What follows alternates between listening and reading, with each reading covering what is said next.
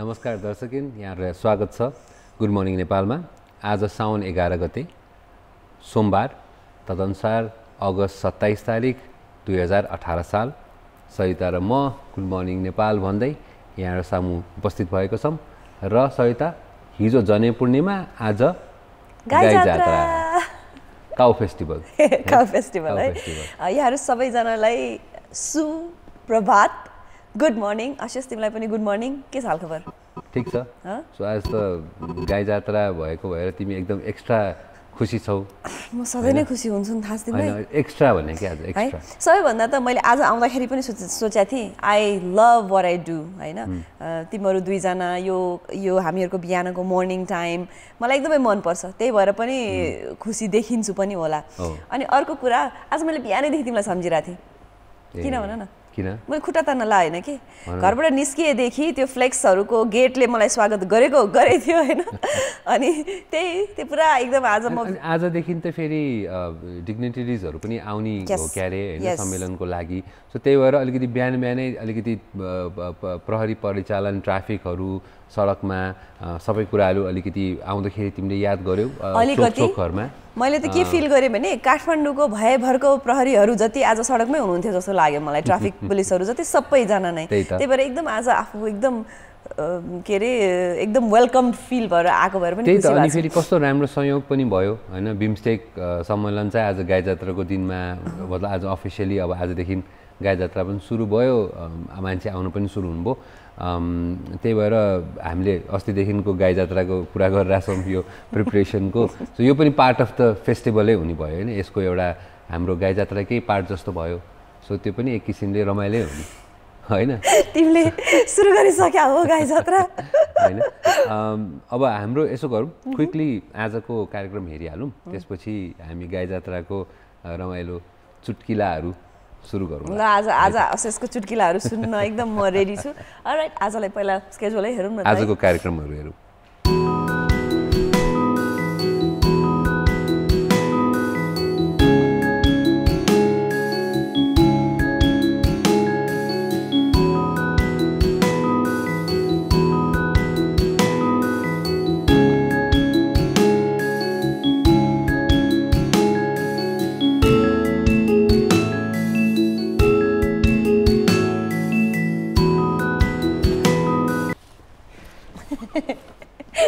गल्ती काम गरे भाग्यौ नि तिमी। हैन, गाई जात्राको दिनमा पत्रिका पनि all of a sudden appear भइहाल्यो हैन। धेरै समाचारहरू छ सरिता, तर अलिकति हामी चाहिँ गाई जात्रामै बसौँ न। गाई जात्रामै बसौँ हैन। न्युज अपडेट्सहरू हामी पढौँला अहिले ब्रेकमा, तर आजको हाम्रो मेन टपिक गाई जात्रा। हामीसँग यससँग रिलेटेड गेस्ट पनि हुनुहुन्छ आज 8 बजे, एकदमै रमाइलो गेस्ट हैन, त्यो हामी पछि भनौँला। हामी एउटा यही कल्चरमै नै हुर्क्यौँ, बच्चा बेलादेखि गाई जात्रा भनेको हामीले सधैँ इन्जोय गर्दै आएको। अनि एकदम प्यारोडी पहिल्यै पनि इभन पञ्चायत कालमा जब केही पाइँदैन थियो त्यो बेलामा पनि गाई जात्रामा भन्न पाइने, व्यङ्ग्य गर्न पाइने खालको त्यतिखेरदेखि चल्दै आएको थियो। एउटा रमाइलो माहौल छ। अब हुन त गाई जात्रा सँगसँगै एउटा सेन्टिमेन्टल पनि किम्वदन्ती भन्न मिल्छ यसलाई? मैले किम्वदन्ती अलि नमिल्ला है, कल्चर भन्न पर्ला, यो त इतिहास नै भन्नु है, जोडिएको पनि छ। स्पेसली काठमाडौँमा मनाइन्छ गाई जात्रा। यो तिमीले भनेको जस्तो इतिहाससँग रिलेटेड चाहिँ काठमाडौँ छ, तर आई थिङ्क गाई जात्रा ओभरअल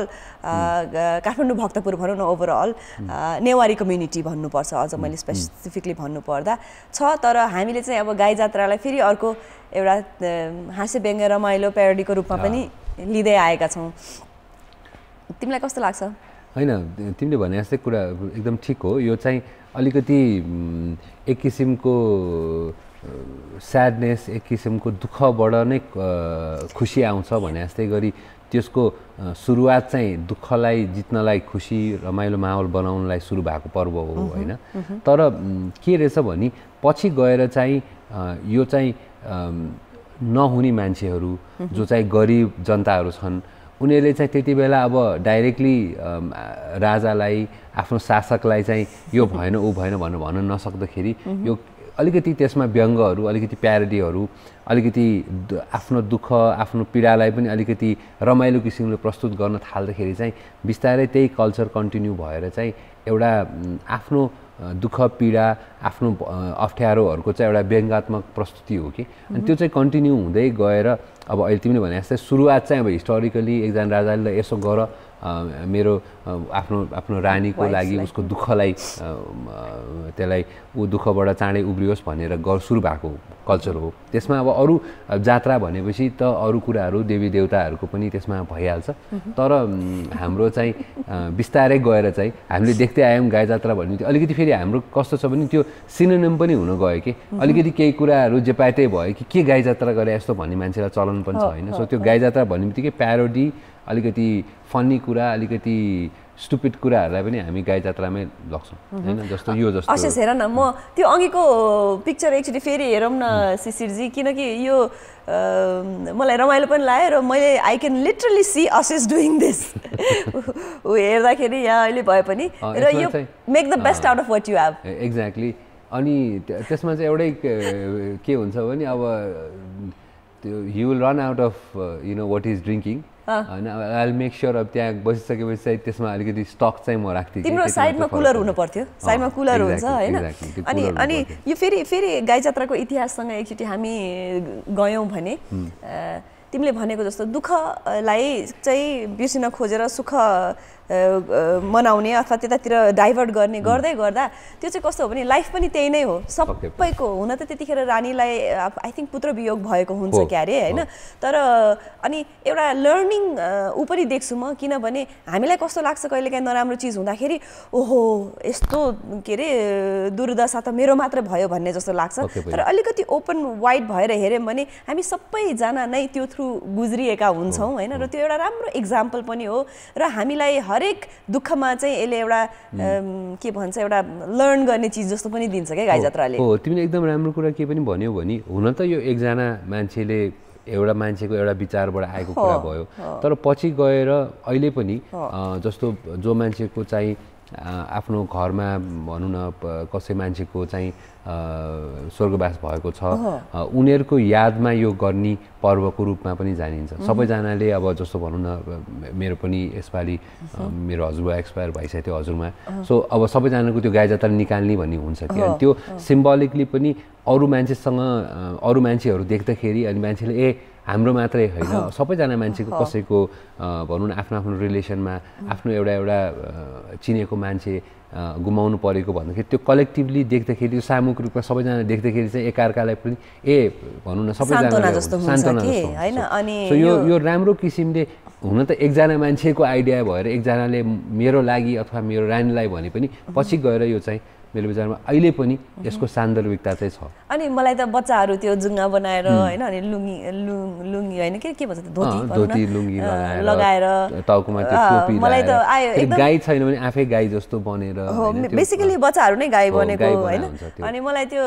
एकदम रमाइलो फेरि कस्तो पनि हुँदो रहेछ जे कुरा देख्दै हुर्कियो नि आफूलाई रमाइलो पनि लाग्दो रहेछ एउटा राम्रो लाग्छ कि मलाई यो कल्चर र फेरि बिचमा अलिकति मान्छेले त्यसलाई अलिकति व्यवस्था गरेर मनाउन कम छोडेको थिए तर अब अलिकति आजकल चाहिँ यो व्यङ्गात्मक प्रस्तुतिहरू गर्ने यति बेला परेड टाइपको निकाल्ने भएको कल्चर अहिले फेरि सुरु भएको भएर चाहिँ फेरि अलिकति यसले कन्टिन्युटी दिएको छ सायद हामीसँग आज रमाइलो गेस्ट पनि हुनुहुन्छ एक दुईवटा रमाइला फोटाहरू पनि छन् होइन उहाँ हाम्रो गेस्टको बारेमा भन्नुपर्दा सबैभन्दा पहिली पवन कली भनेर चिनाउन चाहन्छु म चाहिँ उहाँलाई र एकदमै भर्सटाइल पर्सनालिटी म जहिले पनि इम्प्रेस्डै हुन्छु उहाँसँग म त उहाँसँग बसेर एकदम हाँस्नलाई रेडी छु उहाँको बारेमा सानो एउटा भिडियो छ अशेष हेरिहाल्ने हो पक्कै पनि हेरौँ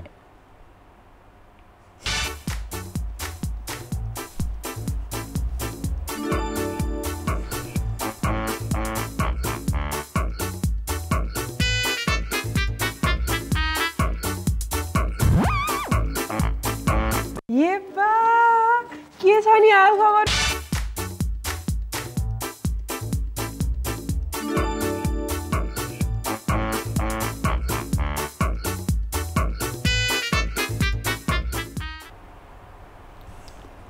राइट उहाँ आज हामीसँग 8 बजे आउनुहुन्छ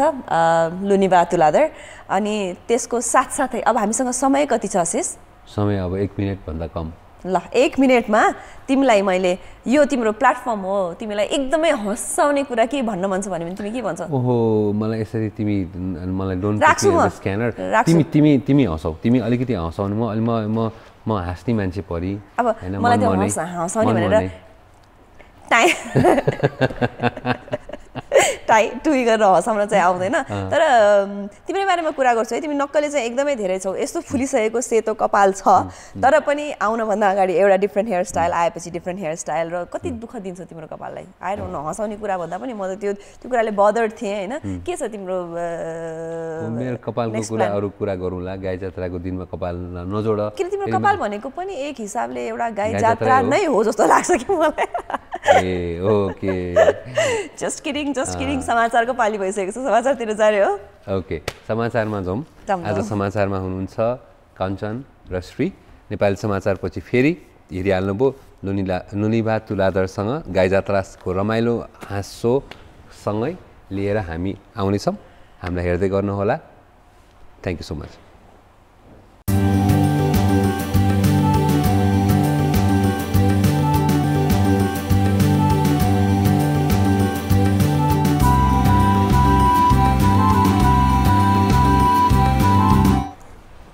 नमस्कार, गुड मर्निङ नेपाल, सुप्रभात र यहाँहरूलाई फेरि पनि पुनः स्वागत गर्छौँ हामी गुड मर्निङ नेपालको दोस्रो संस्करणमा। समय छोटो छ, एकदमै एन्टरटेनिङ गेस्ट हुनुहुन्छ आज हामीसँग।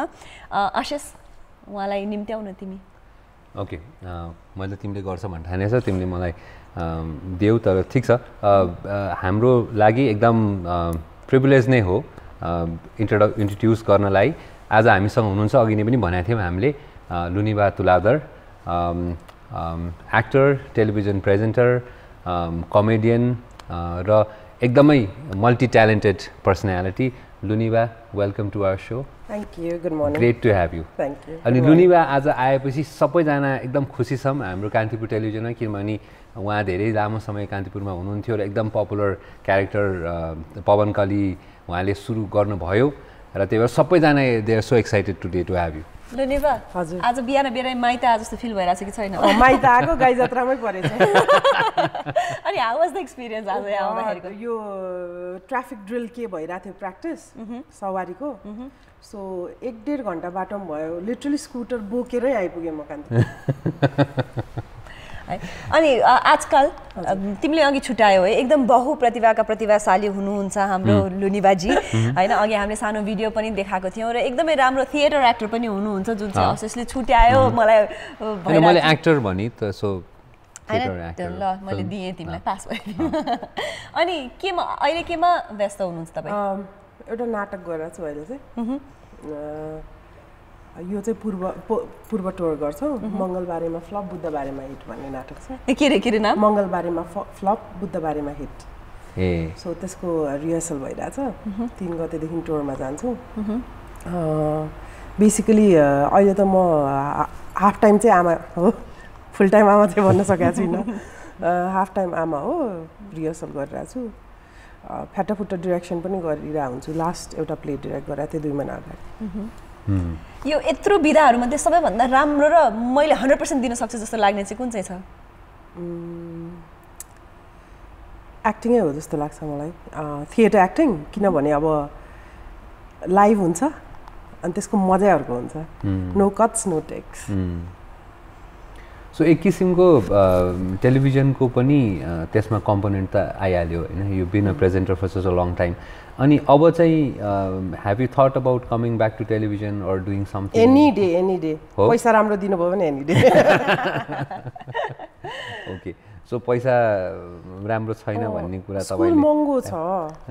त्यही त, स्कुल एकदम किड्स आर एक्सपेन्सिभ। टिभीको पैसा नराम्रो होइन, तर हाम्रो कस्ट अफ लिभिङ हाई भयो। काठमाडौँ अति नै महँगो छ। एक्लै हुँदासम्म त जसो तसो म्यानेज गरिन्थ्यो होइन, तर अब यसो साथीको प्लेटबाट जुठो मोमो पनि खाइन्थ्यो, थुक्पा र्याल चुहिएको भए पनि खाइन्थ्यो, तर छोरा भएपछि चाहिँ इट्स अलिक डिफिकल्ट हो। अनि फेरि आमा भइसकेपछि केटाकेटीको कुरामा कम्प्रोमाइज गर्न सकिँदैन रहेछ कि अरू कुरामा जस्तो। राम्रै स्कुल पठाउँ, आफू पढेको भन्दा राम्रै स्कुलमा पठाउँ जस्तो हुन्छ। अनि अब कमेडीको कुरा गरौँ होइन तिम्रो फोर्टे नै कमेडी हो टेलिभिजनमा पनि नाटकहरूमा पनि जे कुरा गर्दाखेरि पनि तिम्रो त्यो एक्सप्रेसन चाहिँ you are more comfortable can I say you more comfortable with comedy actually didn't think about it comedy नै बन्छु या कमेडी नै गर्छु भने होइन त्यो एक्सिडेन्टली भयो क्या हरर सो बनाउँदा कमेडी बनाए जस्तै हो but yeah I am comfortable अनि फेरि मान्छेहरूले मन पनि पराउनुहुन्छ स्टेजमा पनि लास्ट लाइन भन्ने नाटक भएको थियो अब्सर्ड प्ले थियो मान्छेहरूले एकदम रुचाउनु भएको थियो म मात्रै केटी थिएँ प्लेमा अरू 4जना 5जना पुरुष हुनुहुन्थ्यो so yeah I like doing my जब अरूले गर्न पनि सकिरहेको छैनन् केटी मान्छेहरू थिएटरमा नि एकदम कम छ कमेडी गर्नेहरू जस्तै पुरानो सिनमा हेर्दा दिदीहरू हुनुहुन्छ फिल्मसमा टेलिभिजनमा तर कमेडी फिमेल भन्ने बित्तिकै छुच्ची महिला के सो द ब्रान्डिङ कस्तो स्टिरियोटिपिकल बनाइदिन्छ कि अहिले पनि मलाई फिल्म अफर्स आउँछ तपाईँको लागि लेख्यारो लो लुनिबाजी तपाईँको लागि हुन्छ अनि के भने छिमेकी हो छुच्ची हो बच्चालाई गाली गर्ने एउटा सिन छ भन्छन् क्या सो कमेडी भने कराउने चिच्याउने ठुलो स्वर हुने फेस लाउड प्रेजेन्ट गर्ने मात्रै हो भन्ने कन्सेप्ट अझै पनि मेटाउन गाह्रो छ क्या त्यो अहिले सोधि नै हाल्छु एकदम कस्तो राम्रो कुरा ब्रिङ अप गर्नुभयो लुनिबाले तपाईँ एकदम आउटस्पोकन हुनुहुन्छ होइन अनि जस्तै यो भजाइना मोनोलग गर्नुभयो तपाईँले होइन अनि वी नो कति स्विट हार्ट हुनुहुन्छ तपाईँ सच अ नाइस पर्सनालिटी तर आफूले गर्ने क्यारेक्टरले मान्छेलाई त्यही हिसाबले पोर्ट्रे गरिदिँदाखेरि चाहिँ कतिको गाह्रो हुन्छ लाइक रेगुलर लाइफमा जस्तै पवन कली एकदमै हिट भयो होइन लाइक फर पास्ट लाइक 2 वर्ष 3 वर्ष भयो होला होइन नत्र मान्छेले मलाई जे काममा पनि पवन कली जस्तो बनिदिनु न भन्थ्यो कि एडभर्टिजमेन्ट्समा नाटकमा फिल्ममा सो इन अ वे मैले एउटा आर्टिकल पनि आएको थियो पवन कली मेरो लागि अभिशाप भयो भनेर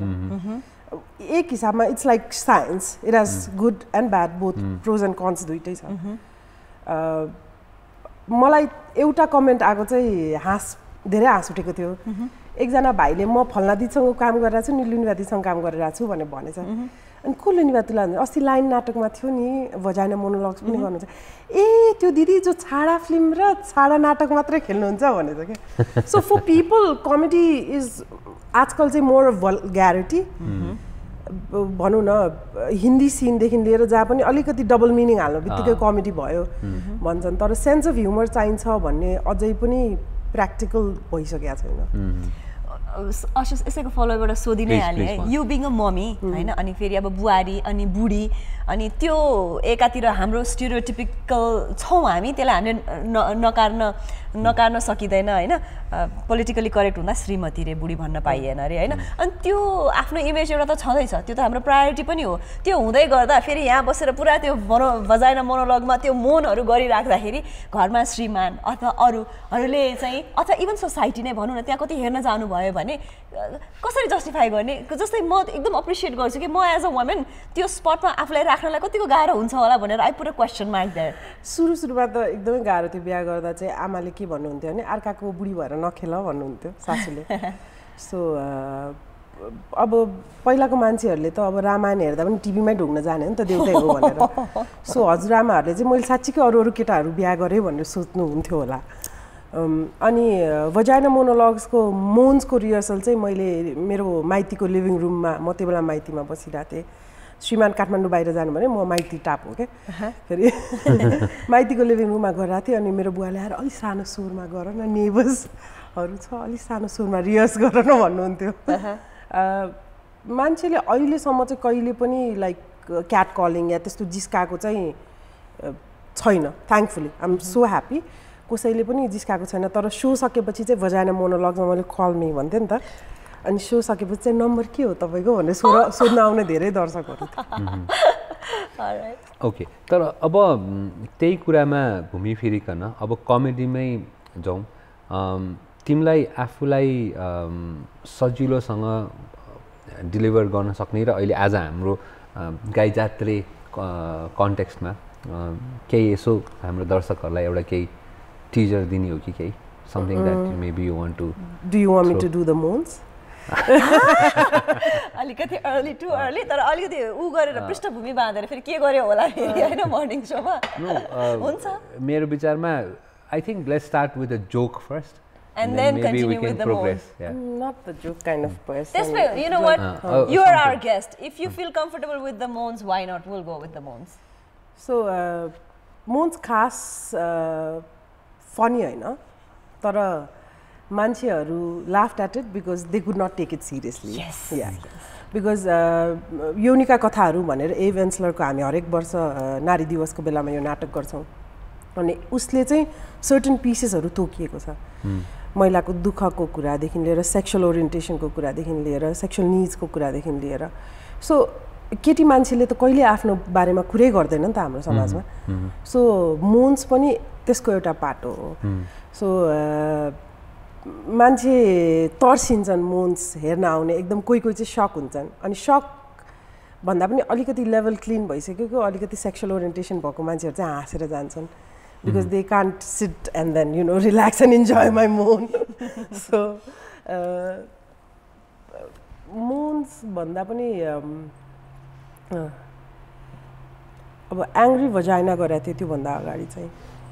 so it talks about how angry is a vagina त्यो गर्दा हुन्छ कि but I think both of them are too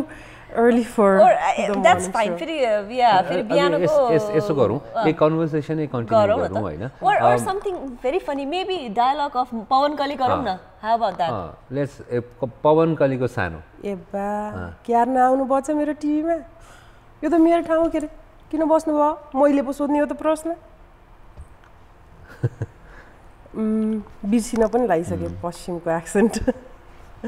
अनि यो के हो यो चार्लिज एन्जल्स जस्तो यो फोटो यो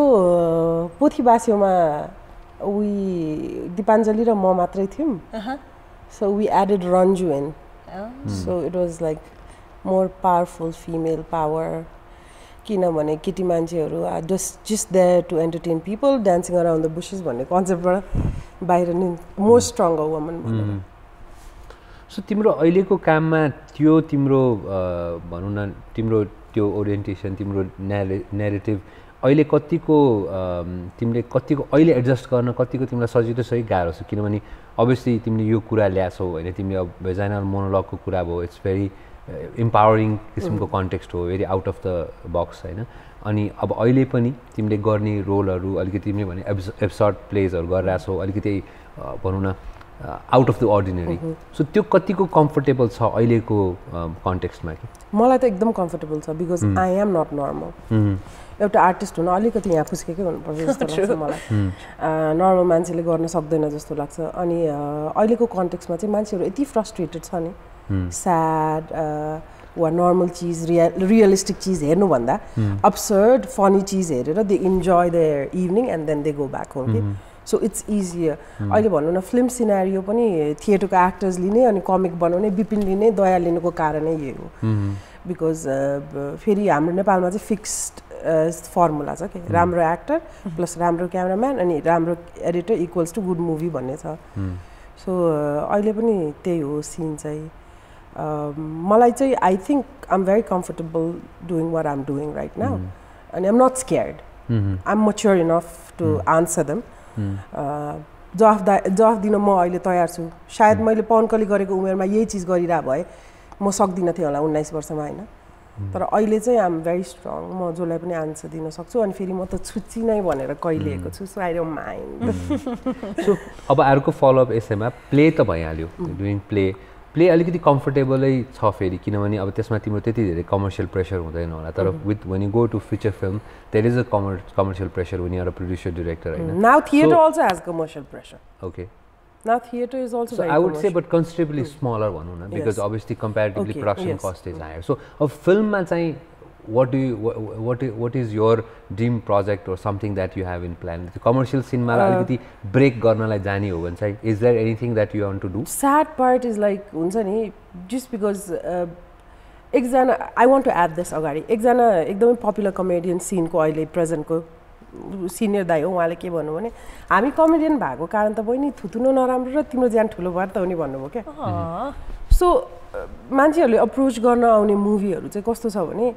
आमाको रोल्स दिदीको रोल्स फुपूको roles so I said like I don't आम 32 म 25 वर्ष केटीको आमा कसरी भन्ने एक्ज्याक्टली होइन म सक्दिनँ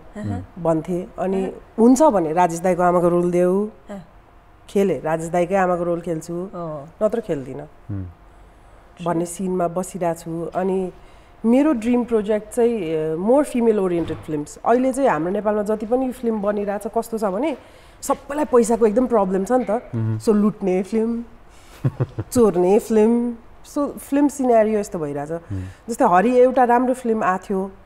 which is also based on financial and social problem तर इट वाज डिफरेन्ट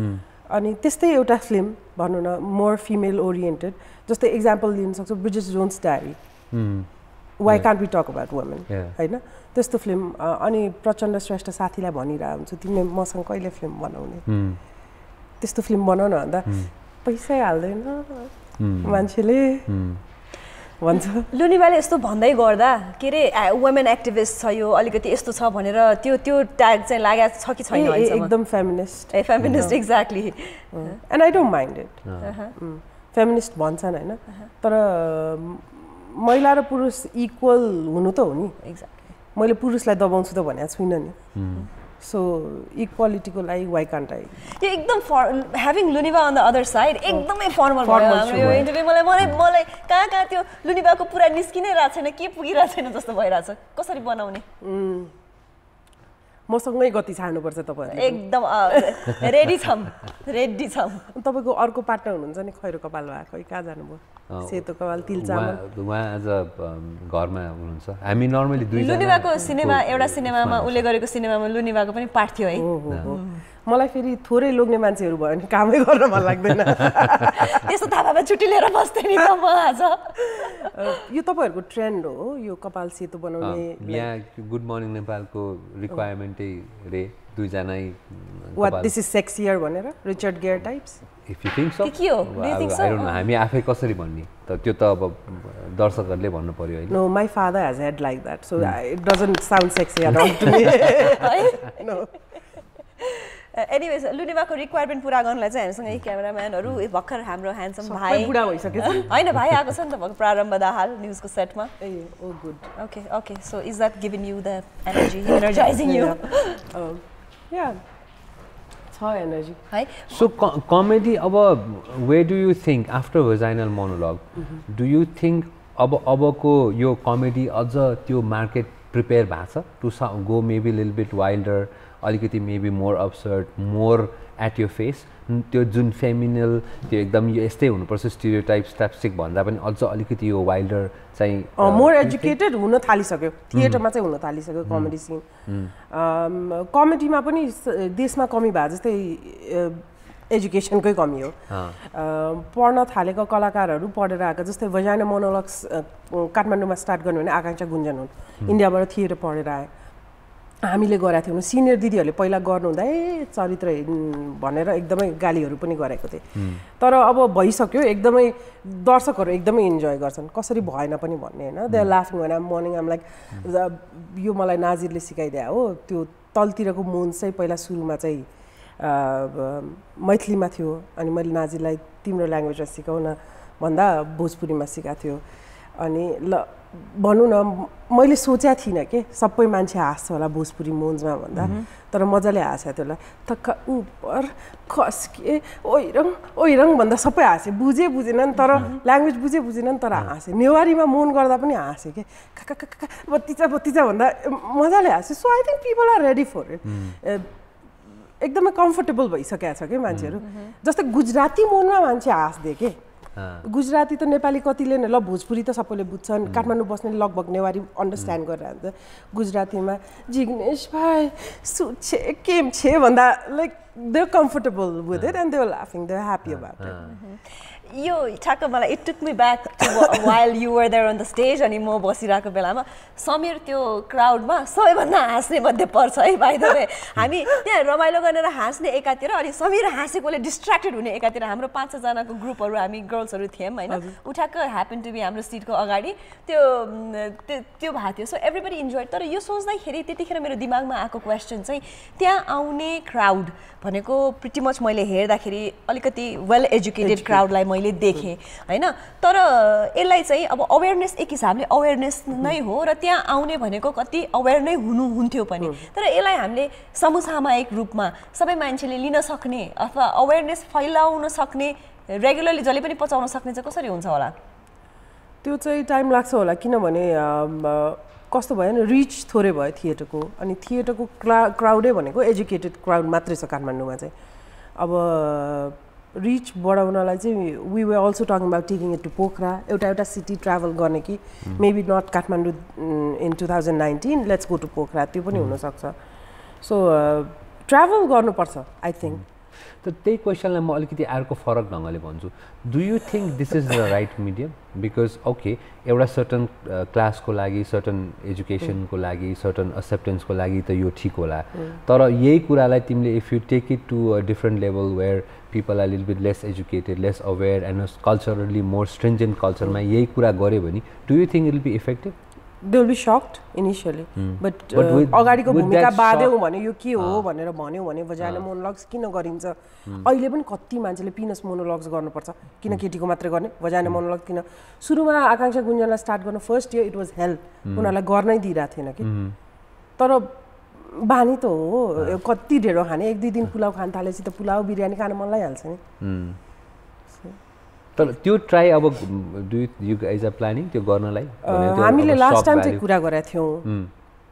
बट अब हेरौँ के हुन्छ केटीहरूले के गर्छ हैन सजिलो त त्यति किन छैन होला भने हाम्रो कल्चरमा जब कुरा आउँछ अझै पनि यो कुरा हामीलाई पच्नलाई गाह्रै नै छ मैले लास्ट इयरको मेरो फोटोमा चाहिँ मेरो फोटो प्रोफाइल कस्तो छ भने फेसबुकमा मजाले प्रोफाइल पिक्चर राख्देऊ वा फोटो राख्देऊ भने चाहिँ सबैजनाले हेर्छ यो के हो भन्छ मैले मेरो नाटकको अक्षर भएको पोस्टर हाल्यो भने कसैले पनि हेर्दैन के so what we did as a trek we have our pictures very glamorous pictures अनि तल चाहिँ नाटकको बारेमा होइन